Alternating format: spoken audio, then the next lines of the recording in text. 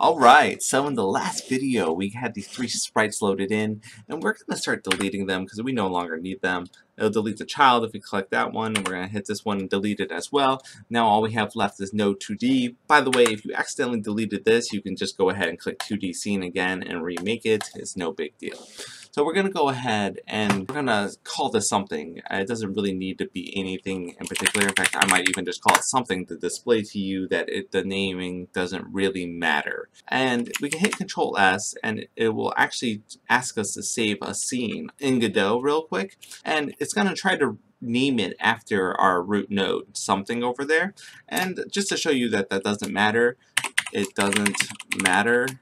I'm going to save it underneath a different name on there. Now, the main reason why you want to use names that you'll remember, and sometimes you want the name to match up, is so that you can find it and you know what you're looking for at a later time. Anyways, we're going to right click on to this res folder over here. We're going to make a new folder on here. We're going to call them scenes. And we're going to drag over, it doesn't matter, onto scenes like so that we start to get some organization. We're going to right click and we're going to make another new folder. We're going to call it art. And that art folder is going to be where we load up our art, of course. This is just so that we don't get something too convoluted onto this. Alright, so now that we have something going for us, let's start going over some scripting. So anytime you want to add a script to something, you just click on the node that you want to add a script to, and you hit this plus button with a scroll on it right here. So we're going to add a script to something on there, and we're going to create it after we click that button. And it's going to put in all these like pink things and stuff. These are comments, meaning they don't do anything. And we're just going to delete all of that. So select everything underneath extends node 2D.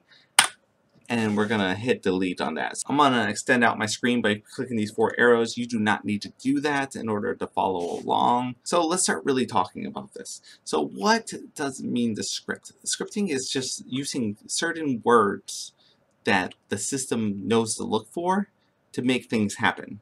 And we're communicating with a couple different things. We're communicating one with Godot, and we're communicating two with the nodes itself. So we're communicating one with the main engine and two with the nodes themselves. What you need to know is that you need to communicate with something in order to make something happen. And it's going to be looking for certain words, right, to make things happen. Like this extends word that lights up in red tells it that we're going to be taking some of the functionality from node 2D, which is a type of node that exists inside the system. Right? And you don't need to know what that means yet, don't worry about it. So there's two main things that you need to understand in order to use scripting. Two things that are kind of the heart and soul of it all, and then everything else kind of just extends upon it. One is variables, and the second one is functions. And we're going to start by talking about functions first. You create a function by writing func. There's a bunch of built-in ones that you're kind of already seeing here inside of the systems, ones that are already built into Godot. If we write in, we'll write in ready, like so. So we're making this ready, and then if we hit enter, it'll automatically tab in, right? And we're just gonna write in print, parentheses, hi, like so. Okay, now if I run the game, we're gonna hit select over here to select that scene, and we're gonna select it doesn't matter, because that's the only scene that we've created so far.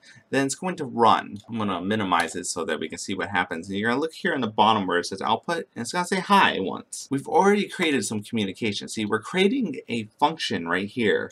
And this function, Godot, actually communicates with our script. It communicates with this node and it says, are you ready? If you have something that has this name, a function that says ready like this, I'm going to run it for you when I am ready to call ready, basically. And it does it, it's the first thing it does. Well, one of the first things it does when it loads up that scene. So it says, the scene is ready. Do you have anything that you want me to do? And Godot and the script here, what we did with this little bit of communication here, is we said, yeah, I actually want to say ready. And the thing is, anything that is tabbed over underneath with one tab, like so, underneath ready like this, will happen. It will happen. Right? And I can keep on going. See? Hi, it will happen. Keep on going, right? So let's delete the second two down there because we just don't need them for now. I'm going to hit enter and then backspace once, and it'll put me back over to the left. Anything that happens here is now outside of that function because it's not tabbed over underneath ready anymore. And I'm going to make a second function. And the way that you make a function is you name it whatever you want. You don't have to do all these underscores if you don't want to. See, I'm messing up all the capitalizations on purpose and doing all sorts of things that people say not to. And I'll even I'm not going to put any underscores in it just so that you don't have to. And I'm going to print do what you want. Alright? So I created a new function here that's, you know, horribly spelt out and stuff. We normally follow these normal processes. And I'm going to go over here and I'm going to say whatever you want. It'll kind of autofill for us. We're going to double click that. And here's where we're going to be running whatever you want. This one I made up. This is not built into Godot, obviously, because why would they build something like this?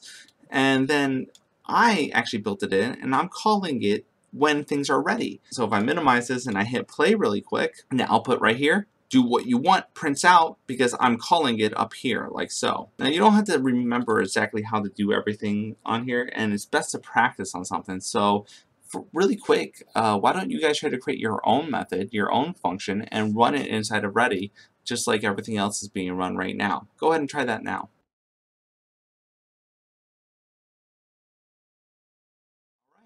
So once you're able to do that, you kind of get what to do. You create a function and you call it somewhere else. Ready is simply being called by Godot outside of what's happening inside of the script. And there are other functions that if you make them inside of here, Godot will automatically call them in other areas as well. And there's really three main ones that you need to know, and that's ready, process, and physics process, and we'll kind of go over them throughout the series of how to use each one of those things. The other thing that you really need to know about are variables. Now variables are like containers for information. They're like jars that can fit in certain things. Depending on what you put in that jar, the variable changes what kind of jar it is basically. So writing in VAR is basically like saying, hey, I'm just going to put a jar out, empty jar right here. And then you can name it whatever you want. I'm going to call it poop because I'm immature and I'm trying to display to you that it doesn't really matter what it's named. We're going to put an equal sign after that, and I'm going to put quotes like this, like so. And we're going to say, I really should upgrade my toilet humor.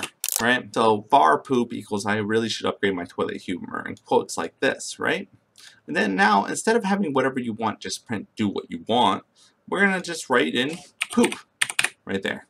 No quotes, no nothing, the same title as right here. We're going to minimize this and hit play, and it's going to say, hi, I really should upgrade my toilet humor. Why is that happening that way? Well, so when we created this jar, this is what this var basically means. You make that empty jar to hold something. You're going to say, okay, we're going to call this jar poop, right? And we're going to fill it up. This equal sign basically means we're going to fill it up with something. Now, I really should upgrade my toilet humor. Now, when you fill it up with something, you're basically determining what kind of jar that you have. Like, you know, you fill up a jar with pasta sauce, it's obviously a jar of pasta sauce, right? And if you fill it up with you know, pickles, it's a jar of pickles. It's a completely different thing. Well, when we fill it up with a string, with quotes like this, we fill it up with what's called a string, which stands for like a string of letters and characters.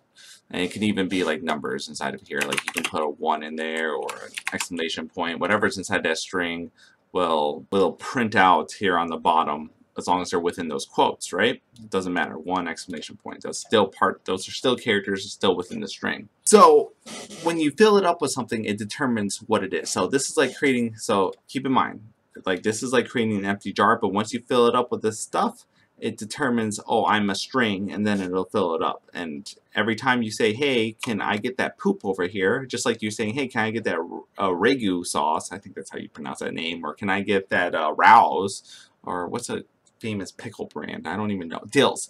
Can I get those dills? Can you pass me the dills real quick? You know, people know what you're talking about because this is like the branding, you know, the brand name right here. And that's pretty much the bare essentials of programming. There's a little bit more that we're going to have to extend upon that, but this is like literally 90%, no, not 90%. This is like probably 70% of what you need to know. Like everything else is just applying this in different ways. I mean, there's like, you know, in terms of amount of things to learn, this is barely 1%, if that, but yeah. But this is like the major things that you're going to be using a lot. So just keep in mind the big takeaways here is that there are functions that need to be ran. You can run them in different things like so, right? So you create them and then you can run them. And there are some that Godot automatically runs for us, and we're going to be making lots and lots of use of that in here. And then there are some that are already built into Godot that we're going to be running as well, which we haven't used at all so far, but I will be showing you those in some later videos. So running functions and variables are the two big things that we tried to learn today. I hope that you liked the video. Please like, subscribe, comment. Let me know if you're following along, if you're having a hard time. If you're not following along right now, don't get too concerned with that. This is a long process. I'm going to explain it in different ways. You're eventually going to get it. But biggest thing is to actually type things out and do it. Especially if you're not getting it, you should type things out and try to apply it and do things in your own way. Try to make your own variable, name it what you want, and put your own string inside of it. In other words, make your own quote and make your own function and make it print inside already. That's a really good way of kind of cementing this knowledge. Anyways, I'll see you guys in the next video where we're going to actually start building this game up. Alright, have a great day.